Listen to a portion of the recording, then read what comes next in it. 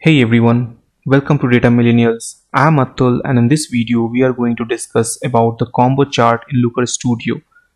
We are going to create this beautiful combo chart from scratch. So the first thing that you should ask that what exactly is a combo chart and when we use this combo chart in our dashboard. So if that is the first question that comes to your mind, so stay tuned in this video and we'll talk about all the ifs and buts related to this combo chart. So let's start with the basics. Combo chart is the short form of combination chart, and it can be a combination of either two column charts or two line graph. We can make a combo chart with a single dataset or with two datasets that share a common string field. As you can see in the chart over here, the value of each bar and the trend of the line can be symbolized as a count of feature in each category on the x-axis or as a number or the rate or ratio field. If a field is used, the value can be calculated as sum, minimum, maximum, average, percentile, or even median of the values from the field of each categories.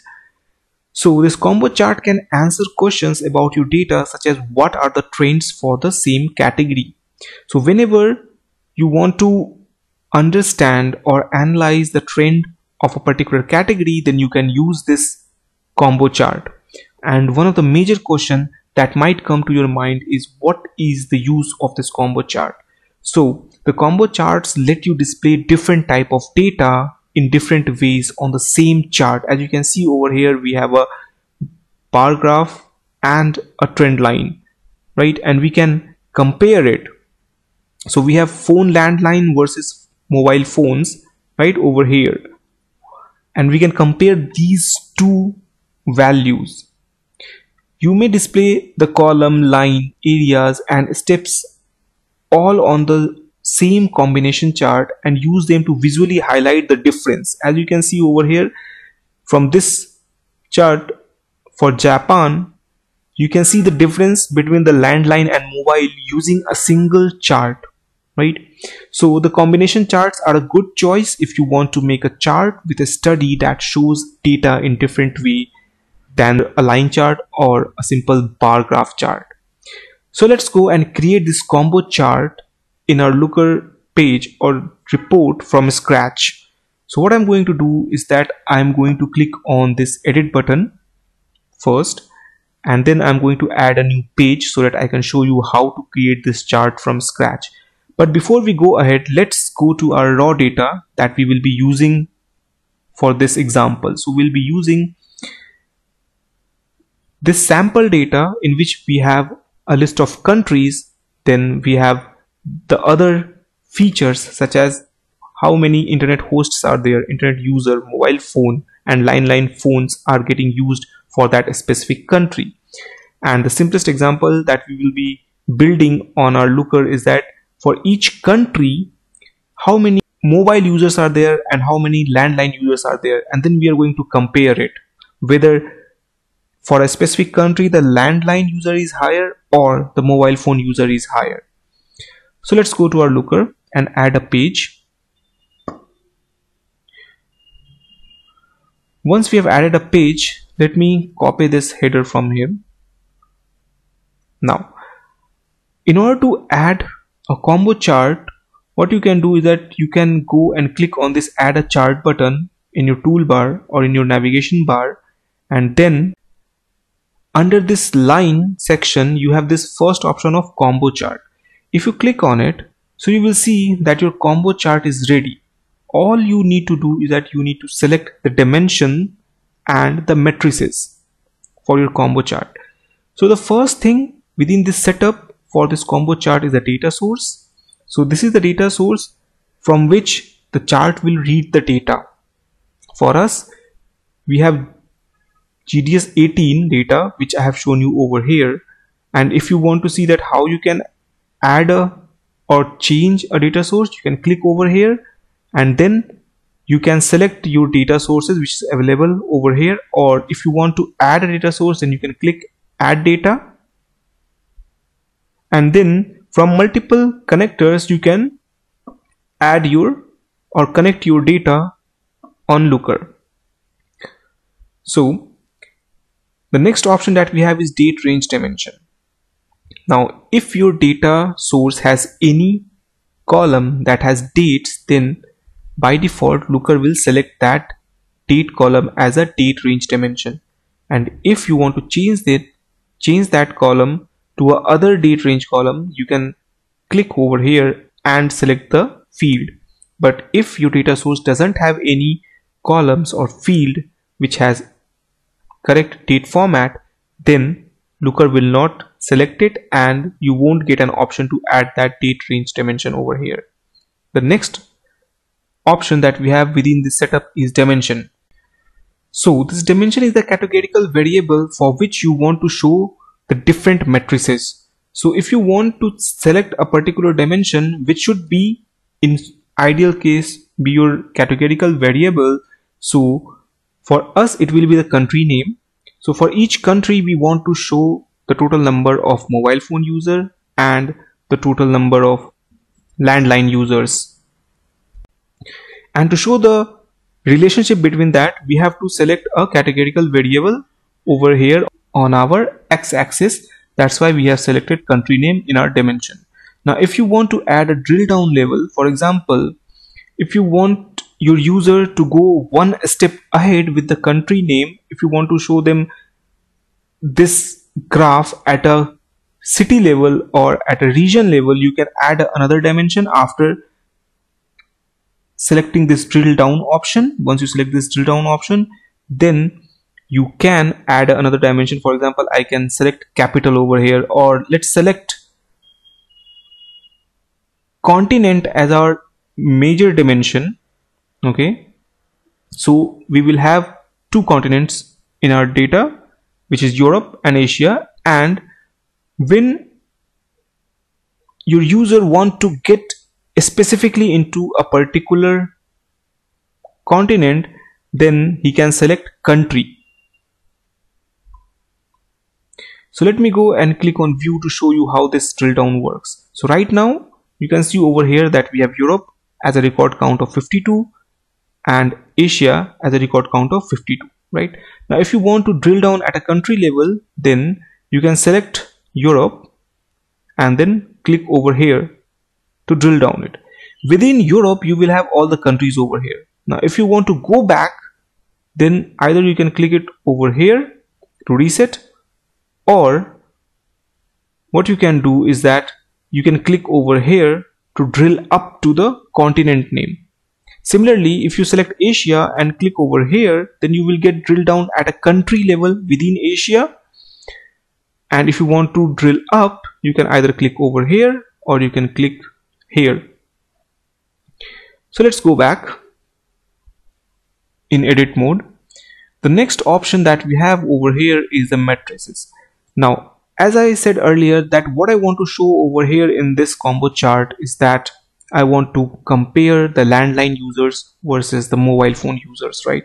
So the first matrix that I'm going to select is the mobile phone users. So phone mobile. So what it will do is that it will take the count of the mobile phone that is getting used in Asia, but this count will just give us the number of record for each continent. So instead of count, what I need to do is that I need to take the sum so that I can have the total number of people within Asia or within each country which are using phones. So the first matrix I have selected phone, the second matrix I am going to select landline.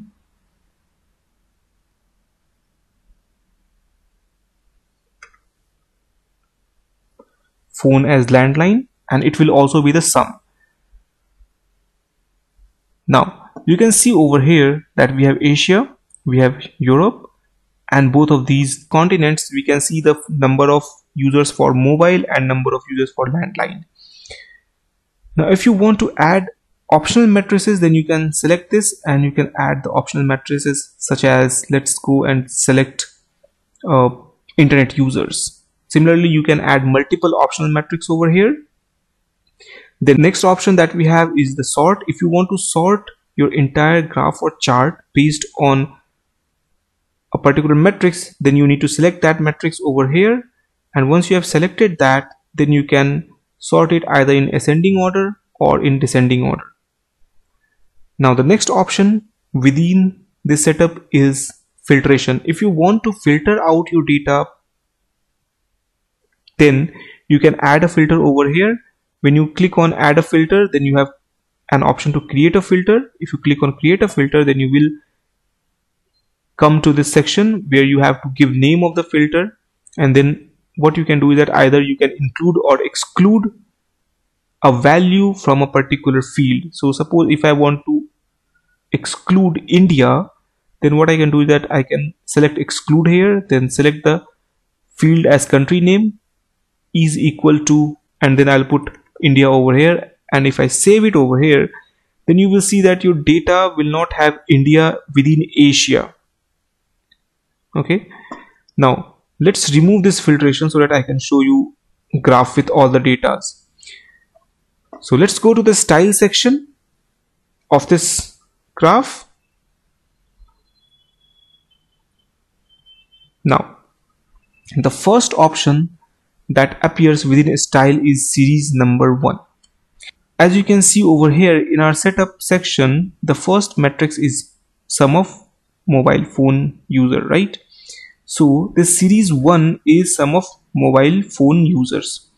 So now if you want to put it as a bar, you can select it, but we have to specifically distinguish between mobile phone users and the landline users. So let's keep it as a line chart. Now if you want to increase or decrease the line weight, you can do it from here. Let's keep it at 4. Okay, and let's change the color to red. So for our phone users, we have used the red color line with a weight of 4. Now if you want to show the cumulative value, then you can select it over here, but for this user case we cannot select the cumulative value because for each country we will have separate number of phone users. Now if you want to show the data points, you can select this. For each data point you will see a small circle over here, and if you want to show the data level, you can select this, and then you will see that we have the data level over here. But for this graph we have a huge number of data set, so it's better not to select this data level. Now if you want to change the axis, for example, if you want to change the axis for this graph at a left, you can select this. By default it's always left, but if you want to change it to right, you can select this, and you will see that the right section of this graph will have numbers, and your first series, which is mobile phone series, is plotted based on right axis. Now let's go to the second series, which is our landline, which is the bar. So you can see over here that by default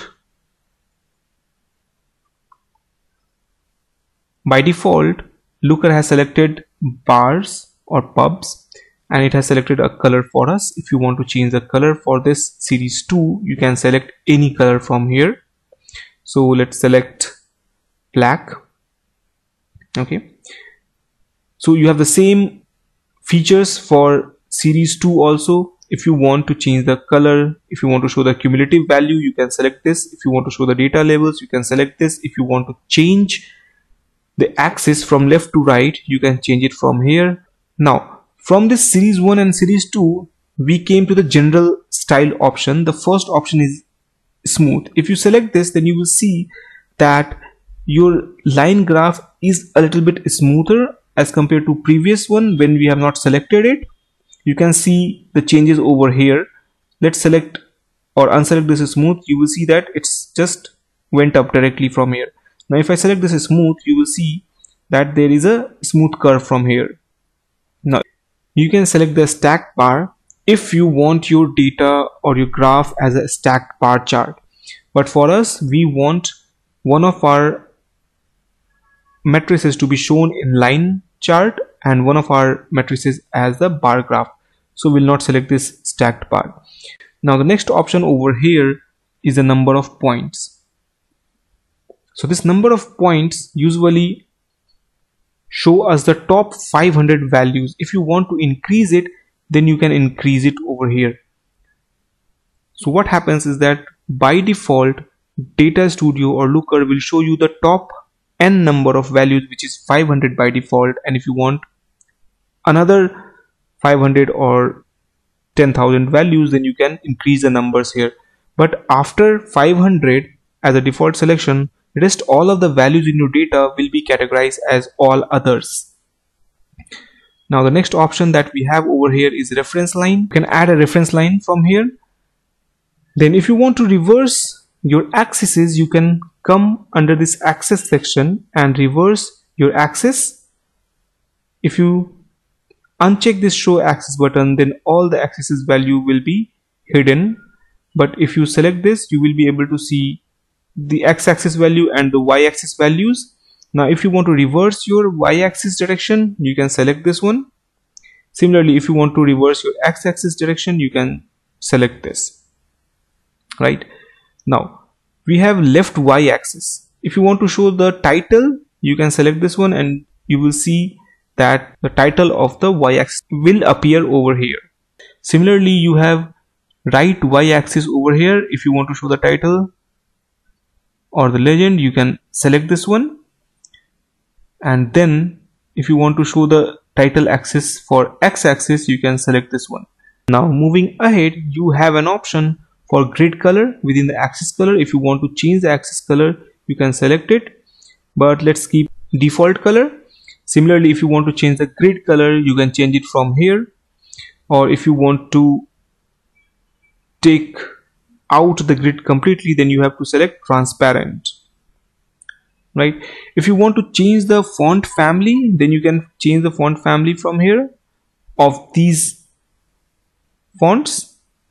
Similarly, if you want to change the axis font size, you can change it from here. Now the second last option that we have is the legend. If you want to change or update anything in the legend, then you can change it from here under this style section. If you want to change the legend font color, you can change it from here. Similarly, if you want to change the font size, you can change it from here, right? And then we have an option of alignment. The last option that we have is the background and border in the style section. If you want to change the background and border of your combo charts, you can select the background from here. So let's select this, okay? And if you want to change the border radius, you can change it from here. This is the opacity. If you want to change the opacity, you can update the opacity of the background color from this option. Now the last option within this background and border is the border color. If you want to change the border color, you have to go over here and select a particular color. And if you want the border weight to increase or decrease, you can select it from here, border weight. Let's take 3. And the last option that we have is the border style. If you want to change the border style, then you can select it from here. Let's keep dotted. And then if you want to add the border shadow, you can check this button. So let's go and see our combo chart in view mode. So we have this combo chart over here. Now if you want to see all the countries which is present in your data set, what you can do is that you can simply click on this drill down button and Google Data Studio or Looker will show you a list of all of those countries and their values as a chart over here. So this is how basically you can create and customize your combo charts in Looker. Happy learning and see you in the next video.